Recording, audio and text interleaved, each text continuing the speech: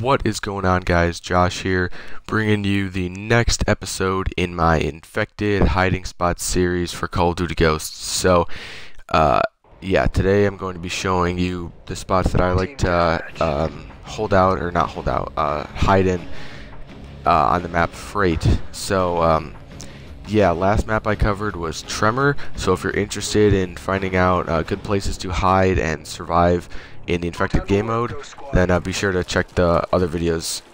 Be sure to check them out. So if you come over here, right away you can get behind these pallets and barrels in that tall grass. And what's nice about this is you are in a very secluded area of the map, but I'm sure a lot of people know about that, being able to go behind those pallets, so just be aware of that.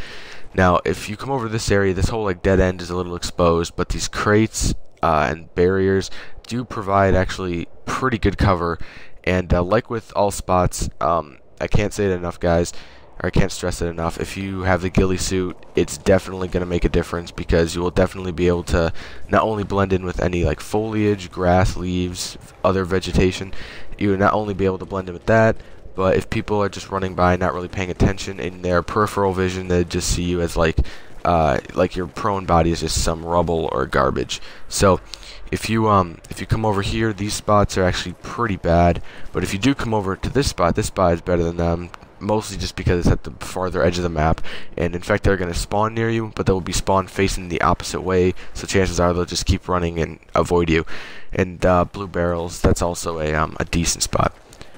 So the next spots rather I'm going to show you are they're fairly well, you blend in fairly well, and Infected are not going to expect you to be there, but especially this one right here, and you do blend in very well. I do like to use this spot in particular for search and destroy, and as you can see, zombies will not be able to see you as they run past, but you have to remember it's going to be a high traffic area, which will increase your chances of getting seen by infected players, as they will be running around you a lot in search of survivors.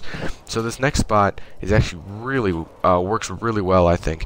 And if you can come between these the pieces of wood there and the crates, and as you can see, zombies are just gonna run right past you. They probably don't even know about that crevice, and if they do look in, if you're wearing the ghillie suit, or even if you're not, you're covered by the shadow and a little bit of grass, so that'll help. And now if you come around this crate, you can actually get below this makeshift wooden ramp, and between this wooden crate and this giant box here, and just like the other one, a lot of people don't know about it, and so not only are you going to be protected by the shadow, you're also going to be protected by a little bit of vegetation there.